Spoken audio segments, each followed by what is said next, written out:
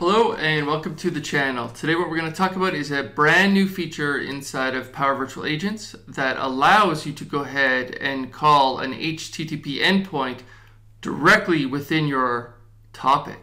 Let's go. Alright, so PVA does have built-in integration with Power Automate, which unlocks many automation opportunities. It does provide you the lowest barrier of entry for automation use cases. And so as a result, it makes sense to start with this approach first to see if it works for you. It is something where you have entitlement baked into your license. And so you should try Power Automate first to see if it meets your needs. However, there are some situations where you do need some lower latency. Now, historically, people that have run into this issue have typically moved that particular piece of functionality or requirement over to a bot framework skill, and that could be either like the SDK or it could be the composer. And this naturally just allowed you to be able to write some code perhaps, or just execute a call with lower latency, and as a result reducing the amount of time it takes to go ahead and provide a response back to the end user. And so there is a new action that is available inside of Power Virtual Agents from within a topic that allows you to go ahead and drag an HTTP node action onto your canvas, and that subsequently allows you to go ahead and call a REST endpoint. Now, what's kind of interesting, at least certainly from my perspective, is that with being able to call a generic HTTP endpoint, this now unlocks the opportunity for you to go ahead and call Azure Logic App Standard from PVA directly. Now, what is particularly of interest in this case is that Logic App Standard has a workflow type that is stateless. And naturally, stateless will go ahead and operate in a lower latency environment, and as a result give you faster responses. And this is one of those opportunities where, especially when you're doing a read, it's one of those things where you don't need as much durability as a Cloudflow or even Logic App Consumption or even Logic App Standard Stateful, where you've got a checkpoint after every single action. The idea meaning you're making a read. If the call fails, just make the call again. But the flip side is if you can reduce a second or two or even more back to the user who's waiting on the response, that can actually provide some benefits for you. Another thing that is possible with Logic App Standard is that ability to go ahead and use VNet connectivity in order to contact on-premises systems. Now, historically, you'd have to use the Power or the on-premise data gateway, which is something that just introduced some additional network hops and subsequently some latency. And then last but not least, I'm not going to get into it in this video, perhaps another video, but it's something you should look at as well. And that would be Azure API Management. Now that you can go ahead and call an HTTP endpoint directly, why not consider putting APIM in front of other systems? Especially if you're doing reads, you can subsequently take advantage of caching inside of Azure API Management and actually make some very snappy calls back, and as a result, improve the user experience for your customers. So the purpose of this particular video is I'm going to show you how you can go ahead and wire up a stateless workflow inside of Logic App Standard and then go ahead and call it from this new HTTP action. Alright, so what I have here is I have an existing topic, and the topic, this is something I had built before that included a call to Power Automate, and so I felt like, well, kind of the best way to explore this is to just basically do like for like. So I took a copy of this particular topic and then I updated it. But let's show you what sort of the base functionality is. I've got basically a ticket management system for customers reporting a power outage. And there's a topic that allows you to look up your specific topic. So that allows you to look up a specific ticket. And so what you do is you go ahead and provide a ticket number, and then we go ahead and call this Cloudflow. We check the status. We see if the status is complete. Then we go ahead and indicate that your power is back on. Otherwise, we give you the estimated time of restoration. So the Cloudflow itself isn't overly complex.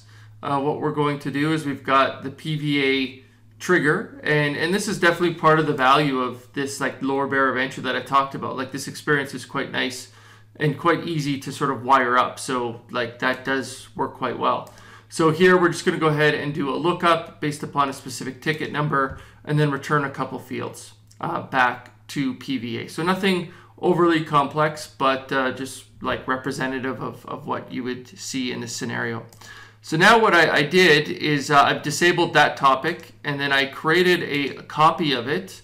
And so here you can see lookup ticket and lookup ticket. This one is disabled. This one is the one that's going to call logic app and uses the new HTTP action. So we're going to do the same thing. Like I said, it's a copy, and we go ahead and basically get the ticket number. And this is where we introduce the new capability. So this is HTTP request. Now, where do I find that? Click on the plus sign, go down to advanced, then go ahead and click on send HTTP request. So I'm going to just delete this one since I've got one configured already. And now I need to go ahead and configure it. So I'm going to go ahead and basically provide the logic app's URL, including the signature.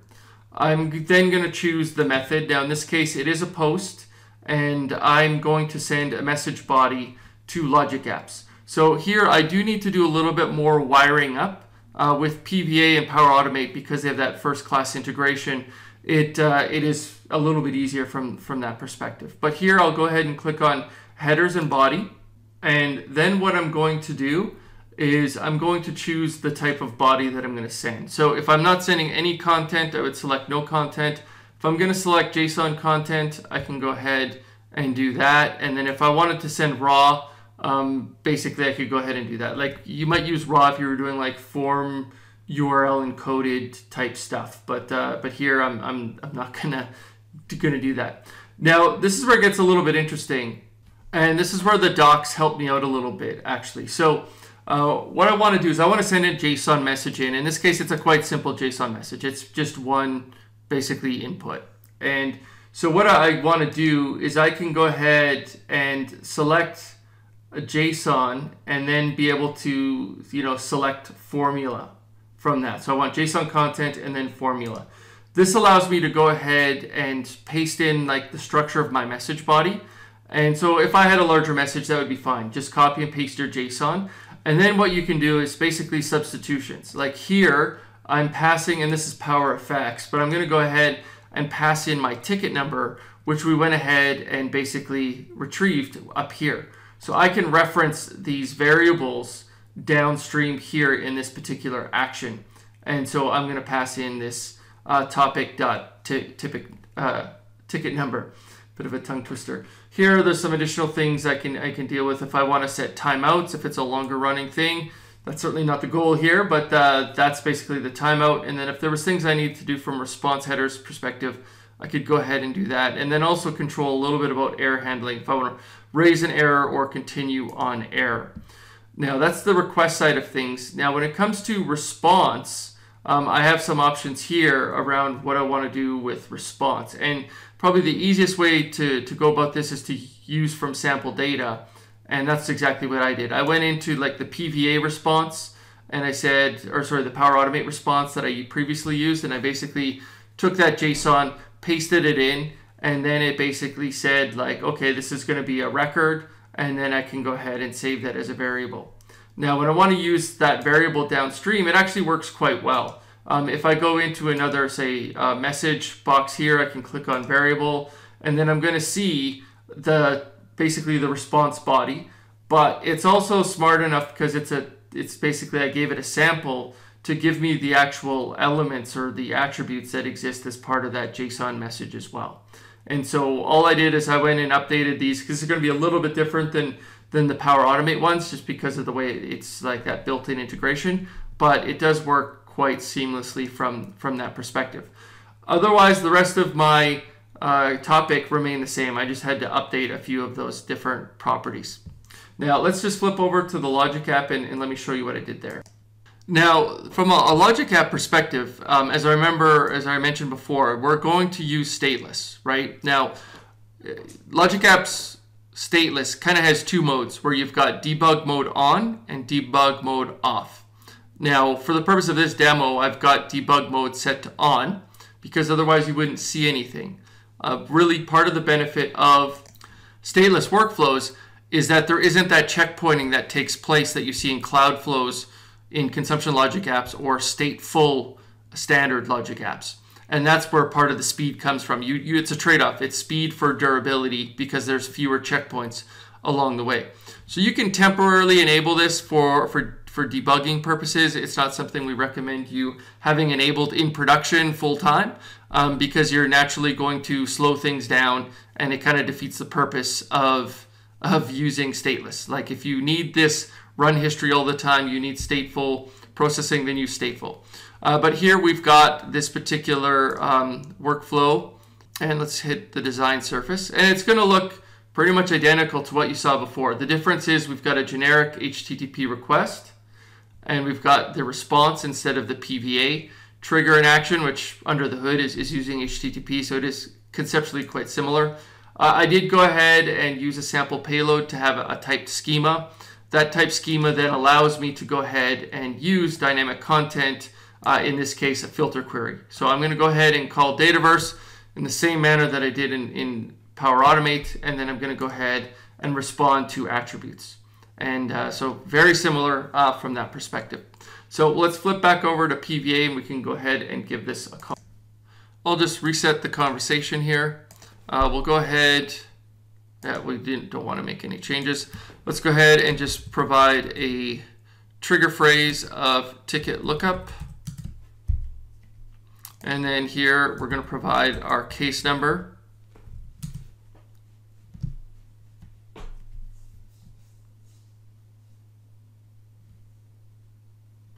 And here we can see that the status of our ticket is complete and our power is back on.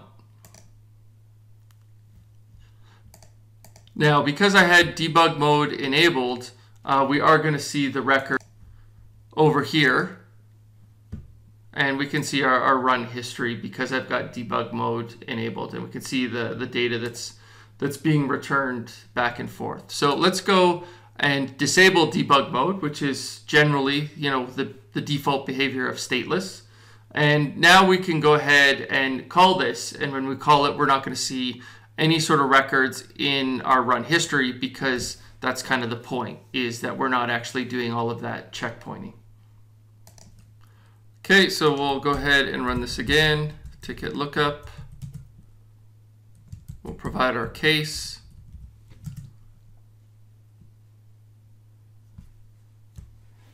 And there we go, there's our update.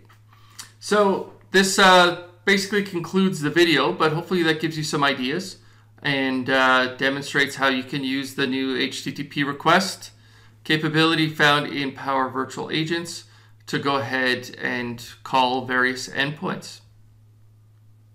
Thanks for checking out this video. I still post somewhat frequently on Twitter. Go ahead and find me at Weirzy over there.